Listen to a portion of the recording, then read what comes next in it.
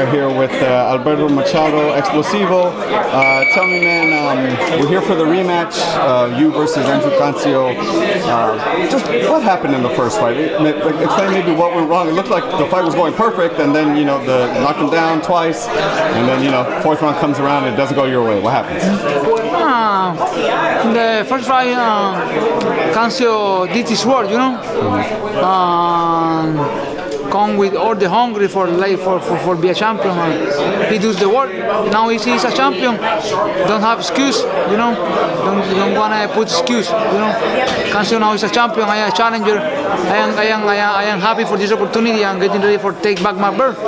You're obviously a very big guy. You're a lot taller than him. Is the weight class maybe getting to where you need to move up a little bit? Yeah. This is my last year super featherweight, you know. Next year I'm going to move to lightweight. I'm happy for all the opportunity. Now I'm a former world champion, but I want to be a two-time world champion. Really, I am extra motivated for that. When describe, I guess, to the fans, you know, you've been a champion, you had the hunger to get the championship, and then it gets taken away from you. Describe that hunger now that you have, now that you tasted it and you want to get it back. Yeah. This is different for me, you know. I have hungry. I want to be a champion again. I want to clean that one.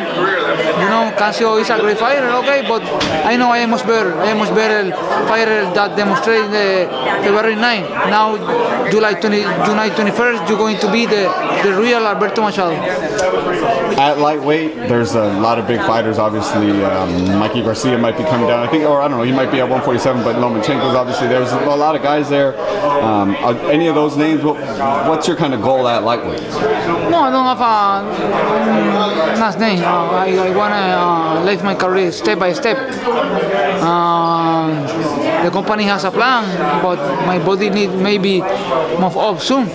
I have power. I am told, you know, for the division super featherweight and lightweight too. I can't wait for take another challenge in my career, in my boxing life. I want to ask you, man, just big news happened in boxing a few weeks back. Andrew Ruiz Jr. beat Anthony Joshua, knocked him out for the heavyweight championship of the world. I know you're Puerto Rican, but just as a Latino, you know what I mean. John Ruiz was the first Latino heavyweight champion ever. But just as a Latino, what did that mean to you in that moment? That's great. I was in the apartment watching the fight. Wow, really, I was surprised, you know. What Ruiz demonstrated that night. He's a good chin, good power, focus, you know, for the moment. Really, it's any never miss, you know, in my mean.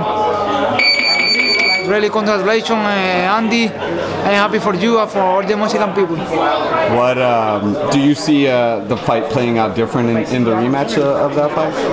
Yeah, and the plan is the same, but I think if I go into the ring with all my energy, with my power, and smart, it's going to be different. Tell the fans, man, where they could follow you on social media. Follow me on Instagram, Explosivo_Machado, Facebook, Alberto.Machado Página Oficial, y en Twitter, Explosivo Machado. Thank you for the support. Muchas gracias. Thank you, brother.